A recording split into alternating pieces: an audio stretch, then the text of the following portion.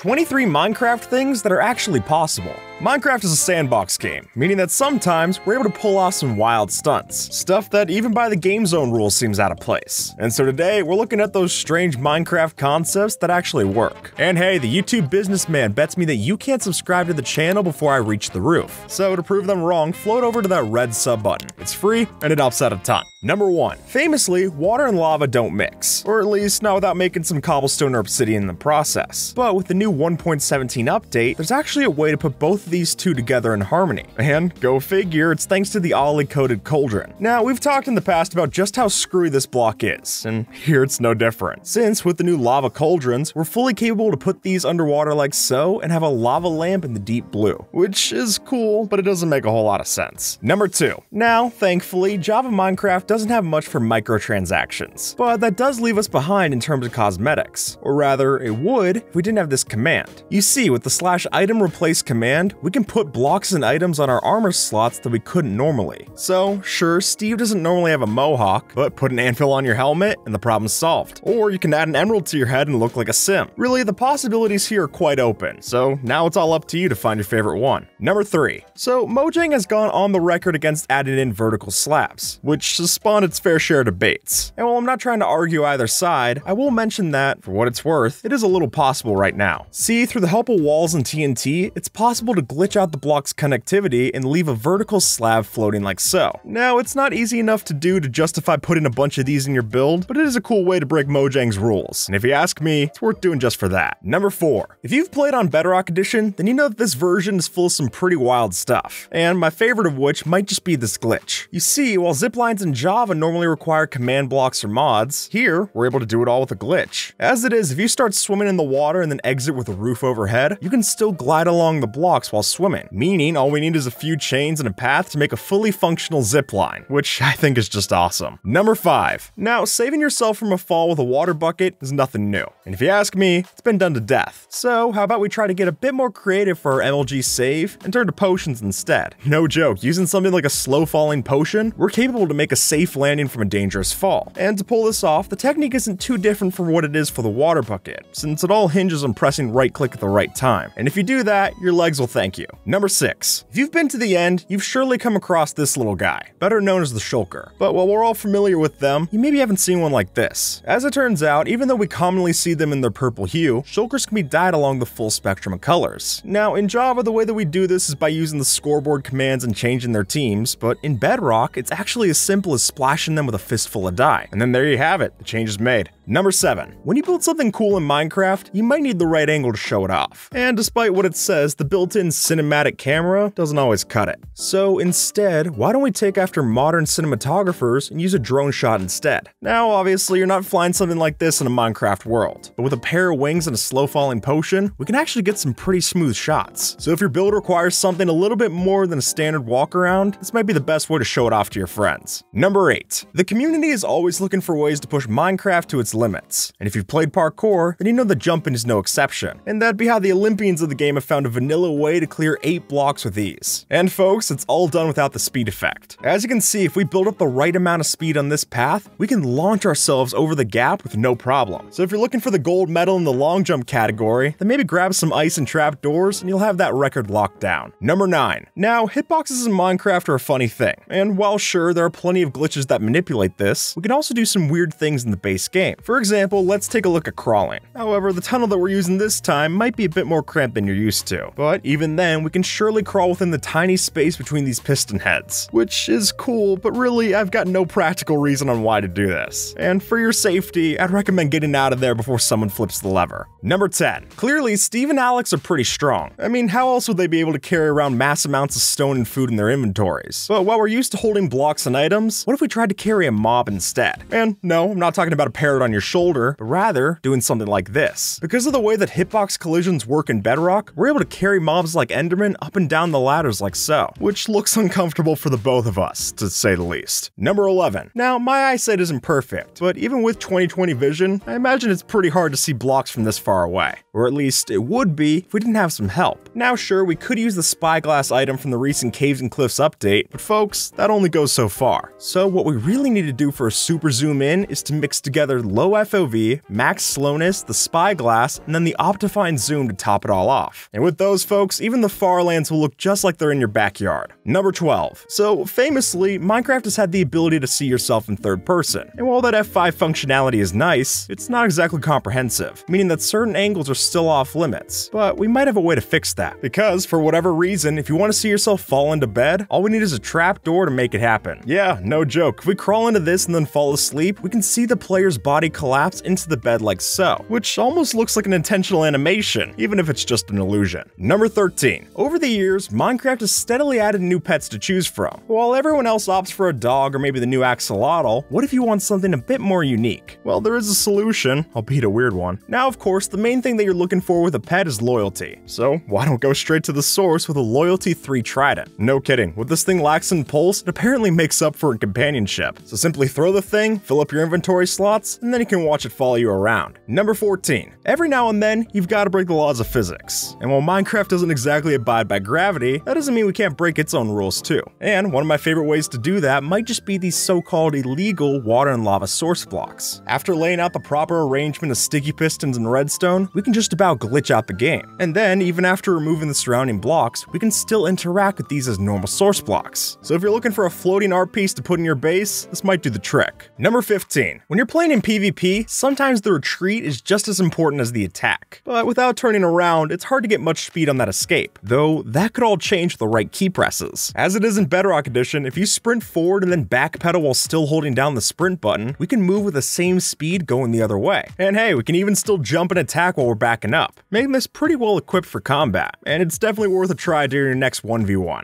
Number 16. As the classic saying goes, true love knows no bounds. And if you need any more proof, then there's actually an experiment that we could use within Minecraft. If we set up a mob on either side of this wall, then we can feed them as usual and get a baby just the same. Which I'm not going to argue that makes any sense, but it's clearly possible. So if you're looking to create a tragic love story or next cow farm, then I guess this is a way to do that. Number 17. When I mentioned water travel, you're maybe thinking of something like this, or this, but probably not this. Which is unfortunate because it turns out that minecarts can be surprisingly fun to ride over the river. If you line the underbelly of a nearby lake with soul sand, then the bubbles provide a powerful enough stream to float our cart across. And hey, if you play on Bedrock, these bubbles don't break your momentum, meaning we can make a pretty fun roller coaster to ride through the roaring tides. So next time you're crafting, maybe switch out those 5 planks for some iron instead. Number 18. Despite what you might think, these elytra wings are not much for flying, more so just hovering. So if you don't have the proper rocket fuel, it's hard to get off the ground. Unless, of course, you've got the timing right. Since if we take an elytra and some well-timed bounces, it's possible to supercharge our jump height. And while we only got a 4.5 blocks in our testing, some players report a potential 5.5 blocks and beyond if you nail the technique, which is just crazy to see. Number 19. As we've talked about in the past, campfires can have a chunk of benefits over their furnace counterparts. And while that's true, it can still be quite annoying for one of these to fizzle out. So whether it was your friend with a shovel or a rainstorm overhead, the fact still remains that we gotta reignite this thing. And while a flint and steel would be the obvious choice, we've actually got some much stranger options to use. See, in certain cases, it's possible to light the campfire using a fire aspect sword, a book, or even yourself to catch the flame. And I'll let you guess which one's the safer option. Number 20. The world border is a weird fixture in Minecraft, and while others have used it to create illegal double slab variants, I think we should just ditch the border entirely. And as so, to do our own attempt at a Wind Waker barrier skip, all we need is a boat and some persistence. By simply placing the boat halfway through the barrier, we can hop in and row ourselves right over to the outer limits. And then, stranger still might be that by going far enough, the boat can even break down into planks and sticks, just like it used to in the past. Number 21. The way that Minecraft is, it's really easy to build a pillar, but really awkward to build downwards. And without a water source to cling to, most of us might think that such a thing is impossible, but that's just not true. If we just so happen to have 2 trapdoors on hand, then we can use this crawl technique like so to slowly maneuver ourselves down the path. Is it tedious?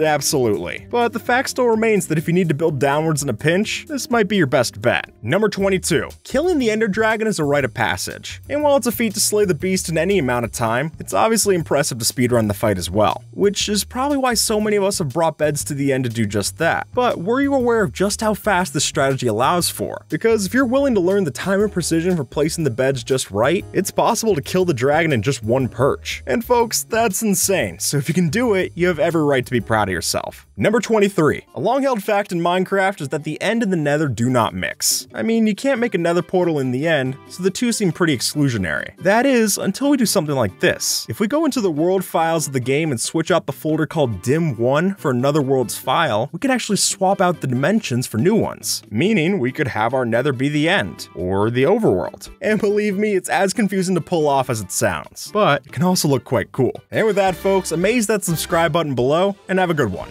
Alright?